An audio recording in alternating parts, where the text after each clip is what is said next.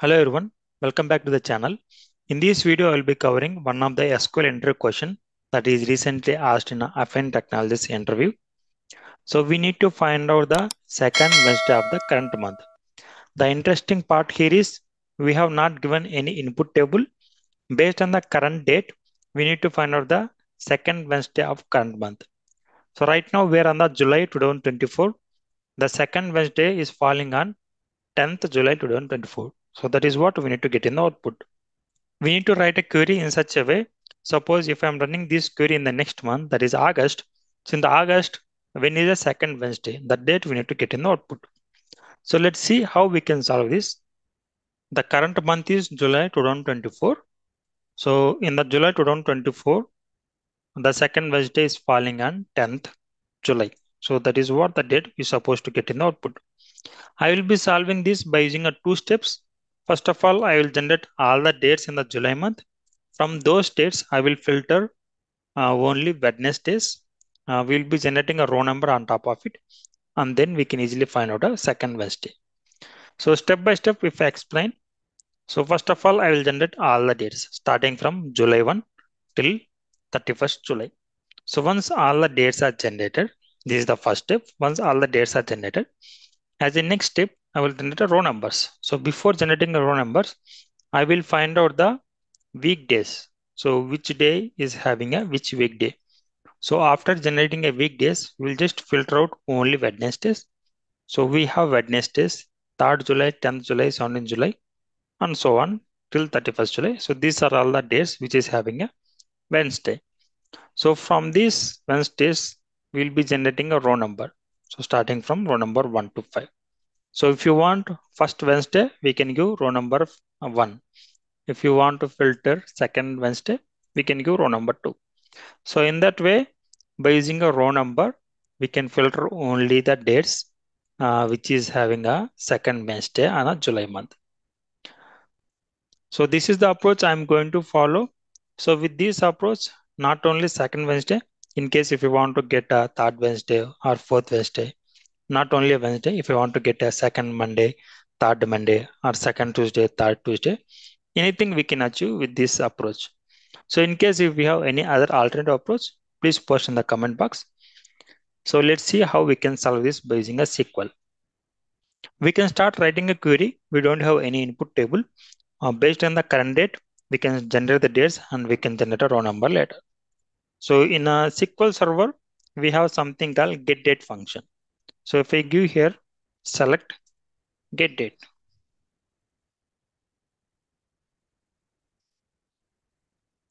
And if I run this, you see we are getting a date along with the timestamp as well. So by using this getDate function, we can generate all the dates and then we can use a row number. Now, so what I want to do, so as a first step, what I will do is I will get the first day of the current month, that is July 1st. So I will get a July 1st date. So once I get a July 1st date, based on that date, I will generate all the remaining dates in the July month. So to do that, what I will do is maybe I will be using a date from parts function. So let's see how dates from parts function works. Date from parts. So basically date from parts function, it returns a date value in the output. With the date portion, we are setting to a specific year, month, and day. So let us say if I give here 2024 as a year, month. So month will be a July. So I'll be giving a 09. And I want to add a first day, that is a 01. So with this, if I run this, now we are getting a first day of a July. But this is the hardcore values. I don't want to give hardcore values. I want to give based on the current date. So to do that, we're using a getDate function.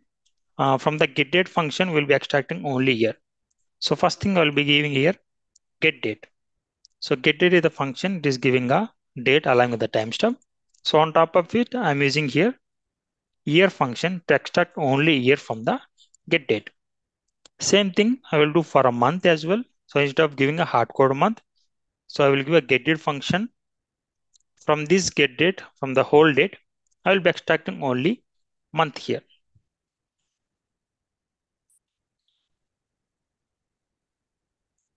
Now if I run the same query, we'll get a same answer. Okay. Yeah. So July is the 7th month. So yeah, should be 7. So this is the July month. We're getting a month here. Now maybe I will give this as a dates. I will give this name as a dates. Okay. So in this way, we are getting a first month date. In the same way, we need to get all the months date. So if you want to get all the months date, maybe we can use a union all. So let us say if I give the same query and if I give date here as a 2, I will get a second day. See, we are getting a July 1st, July 2nd. In a similar way, we can get all the month dates for a July. So starting from July 1 to 31st. But this is the hardcore query. So if you want to write the same query, we need to write a 31 times because July having a 31 days. So instead of writing this query, maybe we can go with CTE. So we can use a recursive CTE. So based on the first date, we will keep on adding a one date to that date. So for July's 1st, I will add a day 1. It will become July 2nd. On the July 2nd, I will add a one more day. It will become July 3. So in this way, by using a recursive CTE, you will keep on add a one day to the dates, the column we have the first value we generated, so that we'll get all the 31 days. So to do that, we can use a recursive CTE. So before using a recursive CTE, how one day is adding to this query, we'll be seeing that first. So here I will be using a date add function. So this date add function, what it do? It sum up the time and date intervals to the date we are specifying. So here I want to sum up the date. So I will be using here date add. I will be using here day because I want to add a day. So I want to add a one day every time. So I will be giving a the expression as a 1. Now what is the value we need to give? So we need to give a dates. So this should be supposed to be here. So now what it do? The first value. So this query will give us the first value, July 1st. So July 1st will come here. To the July 1st, it will add one day. So it will become July 2nd. So next time a recursion is happening here. Next time to the July 2nd, it will add one more day. It will become July 3. And so on till it goes to July 31st. Okay. So to test it out, maybe instead of this, I'll give the whole thing here. Give this here. And if I run this query, we can get a July 2nd. See, we are getting July 2nd. Okay. So like that, a recursion will happen. So to make sure recursion happen, we can convert into a CTE and we can do a recursion so that these dates will come from a recursion. Okay. So to do that, I will be creating a CTE here with CTE. Yes. So this is how we are creating a CTE. And if I run here, select star from CTE. So what it do? So it will generate a first date, July 1st. To that first date, it will add a day 2, day 3, day 4. So like that, all the days it will add it. Okay. Now if I run this one, yeah, here I supposed to give a, CTE name. So we are getting these dates from a CTE. So we need to give here CTE. Now if I run this one, see what is happening here. The statement has terminated. The maximum recursion is 100 has exhausted. So which means the recursion is not getting stopped here. So starting from July 1, so it is keep on adding a day 1. So July 2 is coming, July 3, July 4, July 5. So these recurs are going till infinity because this recursion is not getting stopped. So if you want to stop this recursion, we need to add a where condition as well here. So what where condition will do? So I will view where condition. I will apply condition July. So we want to generate a dates only for July month. So the same thing we will give in the where condition and the month should fall under July only. So I'll give here where the date should fall under July month only. Okay. So I will be checking for month here. From this query, it will check only for month. So month should be July. So it should be July only. So this I can give, but to get this dynamically, I can give this formula, same formula. So with this query, what it will do, it will check the condition. It will check for only July month. So it will generate only dates for July, starting with July 1, July 2nd, July 3rd till 31st July. So all these dates starting from July 1 to 31st July, all these date months are falling under July. So if it is crossing to July and it is going to August, this condition will fail and recursion will stop. So that is how recursion will work. Now if I run this query, now see, it is generating. So first date, this is the first date it is giving July 1 2024. Now how we are getting 2nd July? Based on this recursion we are using. So to this date we are adding a 1. So July 2nd is getting. In the next recursion, again, next one more date is adding here, we are getting July 3. And one more recursion, July 4. So like that, it is keep on recursing, and till 31st July, we are getting a recurse. So when it reaches to August, 1st August, this condition will fail and recursion will stop. Okay.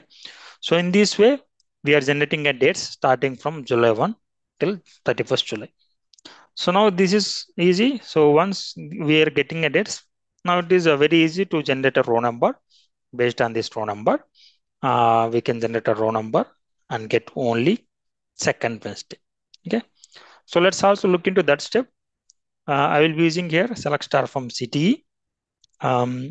What I do here, maybe I will find out a weekday of it. So let's find out a weekday here.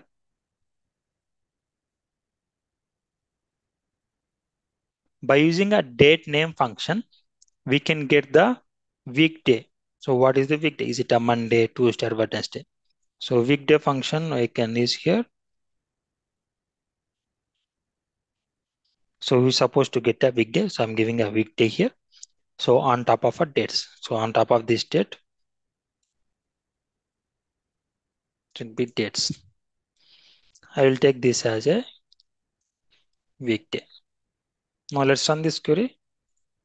Now see, based on this date, by using a date name function, we are extracting only weekday. Okay, so these are the values. So these are the values starting from 1 to 31. These are the values we are providing. From these values, we are getting only weekday. So that is a Monday, Tuesday, and all by using a date name function. Now, once we get these weekdays, so we can write a condition here where these weekdays is equal to Wednesday.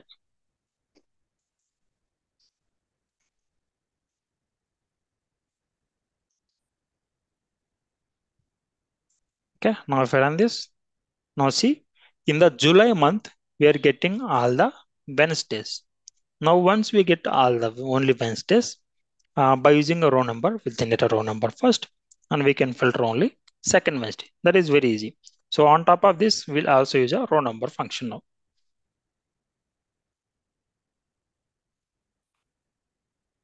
Okay. So based on what? So based on our order by dates. So we want in a ascending order. So we'll give order by dates.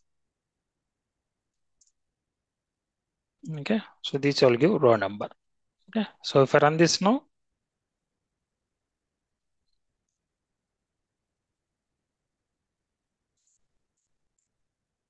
yeah. If I run this now, we'll get a row number. Now see, we have dates, we have a weekday, we're getting a row number. Now once row number is generated, so it is very easy. Now we can filter only row number 2, which is a second Wednesday of a July month. Maybe I'll be creating a one more city out of it.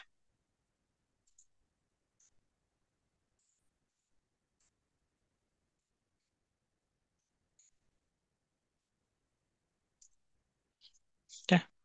So now we'll run this. Select star from city to where row number is equal to 2. Now see, we are getting only second Wednesday. So this query not only give a second Wednesday. So in case if you want to get a third Wednesday, so let's give here row number 3. So 17/7/2024 is the third Wednesday in the July month. Now if I give 4 here, you will get a fourth Wednesday of the month. Not only a Wednesday. So let us say if we want to check for Monday. So when is the fourth Monday happening in the July month? Okay, so we will Monday 4. So fourth Monday of the July month is happening on 22nd 7th 2024. In the same way, if you want to check for second Monday, I can give here row number 2. Now see, so the Monday is second Monday is happening on 8th July. Okay. Now if I run the same query next month in the August, so in the August it will take the date, current date. So based on the date in the August month, so whenever the second Monday is happening, it will give that particular date. So in this way, by using this query, we can find any of the week. It can be a first Monday, second Monday, third Monday, or anything. It can be achieved by this query. If you have any other alternative approach, so which will give the expected output, please post in the comment box. So that's all for this video. Please like the video and subscribe to the channel if you have not subscribed yet.